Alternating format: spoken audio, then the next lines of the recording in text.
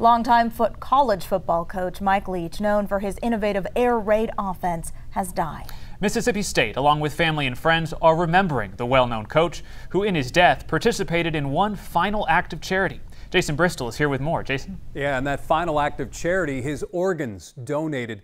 And among those remembering Mike Leach today, U of H football coach Dana Holgorsen, who once coached under Mike Leach, says Leach taught me so much in so many different ways. Then you have Kelvin Sampson, the basketball coach for the Cougs. They both worked at Oklahoma.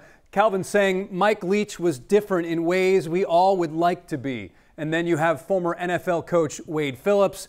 Wade Phillips shedding a tear for what a unique and wonderful personality Mike Leach brought all of us. Mike Leach was an innovator on offense with his passing system that produced a ton of yards and a ton of points. He also offered expert opinions on Halloween candy, weddings, and Bigfoot. That was Mike Leach. And with the Rice Owls today leaving for their bowl game, we wanted to know what Mike Leach meant to Rice coach Mike Bloomgren. It's a sad day for college football. It's a sad day for football everywhere. You've seen things that Coach Leach has designed trickle up to the National Football League. And although I didn't have a personal relationship with Coach Leach, I always respected him as an adversary. When he was on the other sideline, you knew you were going to get their best shot and you were going to see creativity on offense and things this game had never seen.